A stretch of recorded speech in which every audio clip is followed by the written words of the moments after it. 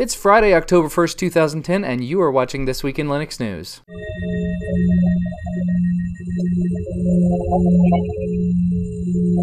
This has been a banner week for Linux news. Lots and lots of big things have happened, so let's go ahead and get started. In an unprecedented, somewhat unexpected move, OpenOffice has been forked. A new foundation called the Document Foundation was created by some leading members of the OpenOffice.org community, and now they've forked OpenOffice.org to create a new project, LibreOffice. Basically, after OracleBot Sun, there was not much work being done on the OpenOffice.org project. No real new features were added, just some little updates, nothing major. And these people have decided they really want to push OpenOffice and now LibreOffice forward and make it a bigger, better project. Now let's talk a little bit about some distro releases, because this was another big week for releases. Ubuntu 10.10's release candidate came out this week. If you haven't seen it already, I put out a video yesterday on the new features that are included in this release candidate. In addition, the Fedora project released Fedora 14 beta this week, but the grand majority of new features are not geared toward desktop users. One of the most touted features of this new version of Fedora is the Spice framework, which provides a virtual desktop infrastructure, and the grand majority of the rest of it has to do with programming and back-end server type stuff that the end user may never even see.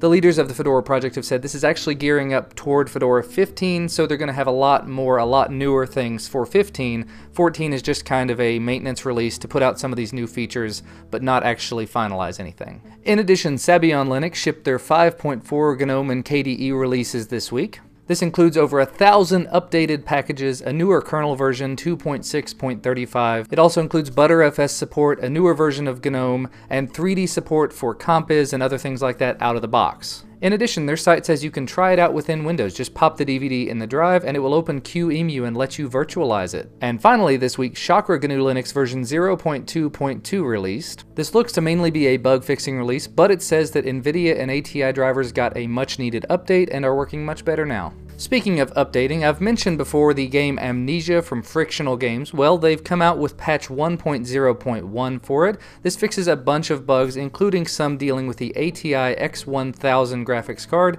and a bunch of other fixes like some texturing issues and, walking into the corner and falling through the world and things like that. So if you do have a copy of Amnesia, make sure to go ahead and update it and check it out. Moving right along to a little bit of Ubuntu related news, Canonical has announced the Ubuntu One music streaming service. This is not the music store that came in version 10.04. This is actually a streaming service wrapped around that. So basically all the music you buy within Rhythmbox from the Ubuntu One music store is synchronized across your Ubuntu One cloud system thing that you can download it to your Android phone currently. Now the Android app is still in an early beta and they are planning to move it out to the iPhone eventually, so this does look like it could be kind of interesting for people with these mobile devices. I'll tell you right now, buying music on one system then paying to get it somewhere else, not a fan of that. So if I can pay for it one place, DRM free, and have it propagate to all of my devices, that's pretty sweet. And now we get to the truly juicy and awesome stories of the week. Just today, October 1st, Sintel, the latest project from Blender's Open Movie project, was released online. I had a chance to watch it earlier in beautiful high definition, and I must say I was really impressed. There are a couple of storyline holes in it, but it's definitely worth a look. Download it for yourself. Check it out on YouTube if you want to. I will of course have links to all that in the doobly-doo. And if you're not familiar with the Open Movie project, Blender has actually been putting out these sorts of movies for several years now. Such films as Elephant's Dream and Big Buck Bunny have already been published. They're between 5-7 minutes, something like that, and they are beautiful, excellent 3D animated series. In addition, they also put out a sandbox-style game called Yo Frankie, where you play as Frankie the Flying Squirrel and you go around throwing sheep into lava pits.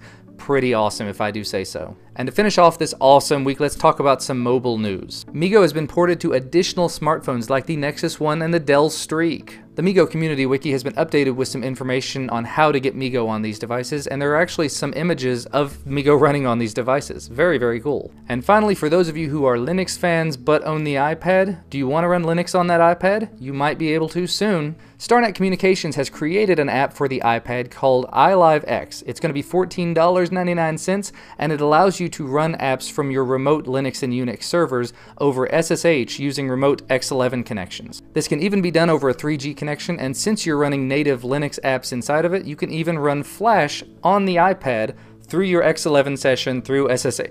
It's a really complicated little thing, but it is extraordinarily cool if you can get that running. I will, of course, have links to all of these items in the show notes, which can be found in the doobly-doo. Well, that's all I've got for you this week. If you haven't already, check out my website, thisweekinlinux.com. I've got a Facebook page, facebook.com/thisweekinlinux, Twitter page, twitter.com/thisweekinlinux. And thank you guys for watching, and I'll see you next time.